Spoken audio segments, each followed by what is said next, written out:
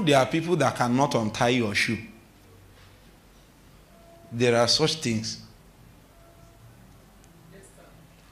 And when the person now match your head, bring you down, what the Bible calls it is that they despitefully use you. That's the word, despitefully use you. You now accept it with all of your heart and say, thank you, Jesus. You will now receive another lifting. Anytime such thing happen to me in a small, big, open, closed, secret way, I always increase in authority all the time. But it's very painful. Don't pray for it. If you are with me so far, say amen. Amen. You ask God, pour your love in my heart. I want to be the most loving woman in the whole world.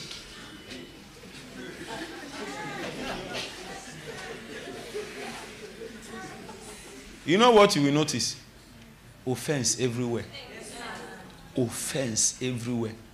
You are the one talking about love. Offense came, you can't bear it. You are the one praying about love. Offense came, you can't bear it. It's not the way. That's the way God teaches love.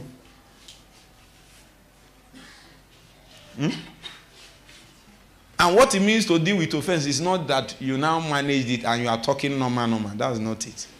Because offense is deadly. Two worst things, especially if you are a man of God, that a man of God can suffer. I know you will not believe it.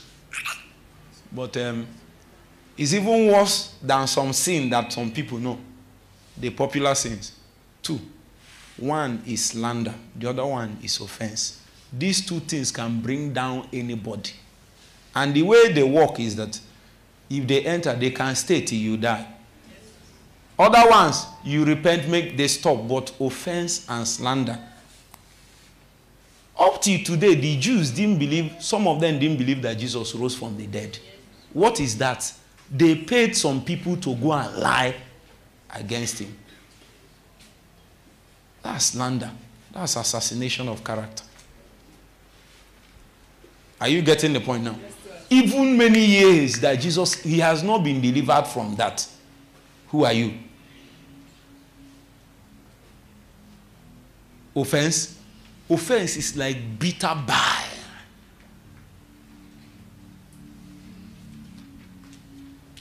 How many of you here, you have suffered toothache? Toothache. If you have not suffered it, you don't know what we are talking about. In my adult life, toothache is what made me cry. In my adult life. Have you suffered toothache? I'm not sure it's the serious one. I prayed in tongues. I did faith. I used hot water. I used cold water. I used salt. What didn't I use? I was turning. I said, what is this? You have not suffered toothache. May it not happen. Amen. It's too painful. And the pain is not like open pain. It will be doing like this. As if it's squeezing life. The thing is drawing life. And as it's drawing it, you do go, and draw it. Ha! That's how offense works. When it comes, it's like a bitter poisoned arrow. It will enter. When it enters like this, it will be vibrating inside. Sometimes you will come out and pretend as if you are okay, but you are not. You are dying. If you conquer offense, then you can truly love. So when you pray, oh God, love, make us love you, what we see is offense of higher order, bigger. Hey! Jesus.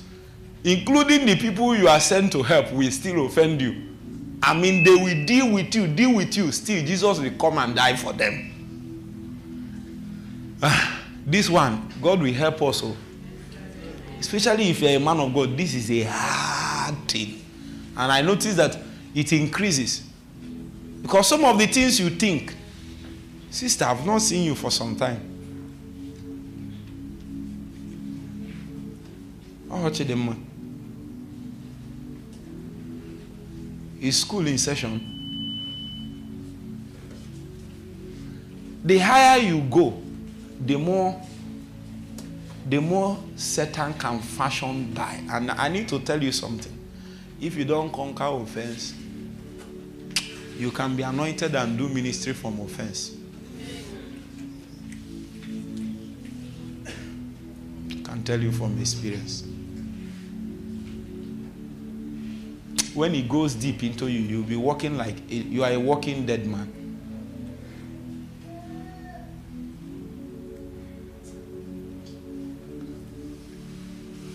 Any day you wake up and you feel like praying for people like us, forget praying about me having money. Pray for God to preserve our hearts.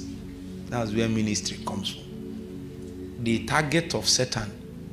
Too many arrows. And once one enter, he can stay there and be germinating. You're not aware germinating. By the time he fully matures, you will find out how much you have been given to offense in a certain matter. It will shock you. After some time, you are still coming to the same church with the person, but truly you don't want to sit near the person. This thing we are just pretending. Inside of us, the arrow of last year is still there. So the best thing we can do is just to avoid.